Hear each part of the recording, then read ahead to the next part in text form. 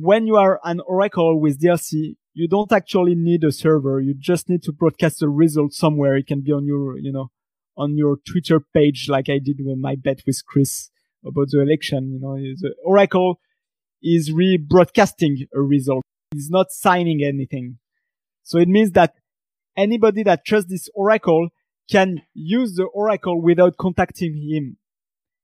And the oracle don't have to spend any money because it doesn't have any, it doesn't have to broadcast any transaction. So it's very cheap to be an oracle. But on top of this, there is a kind of a way that if the oracle try to cheat, for example, imagine that you have a bet and the oracle try to sign two different outcomes of the same bet. Then what will happen is that this oracle will have leaked his private keys. And so if he leaks his private keys, then anybody can sign anything as if they were the oracle, which is pretty bad. So there is kind of that fruit proof backed into it.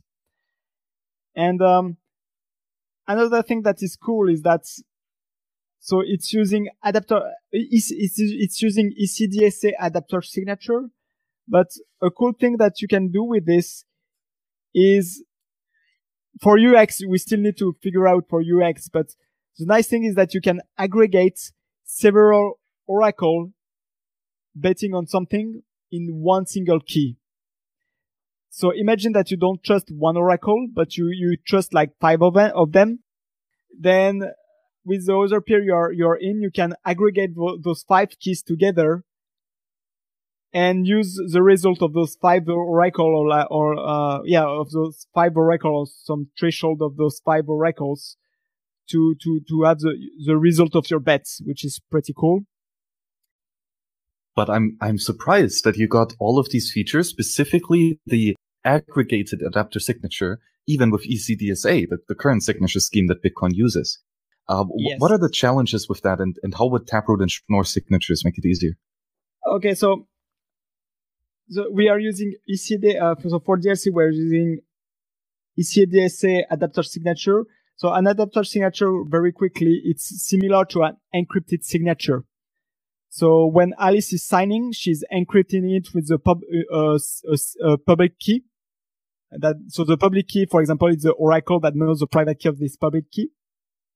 So she encrypts this signature. Bob can verify that this encrypted signature is indeed signing the transaction that he's expecting to, but he cannot know what is beyond.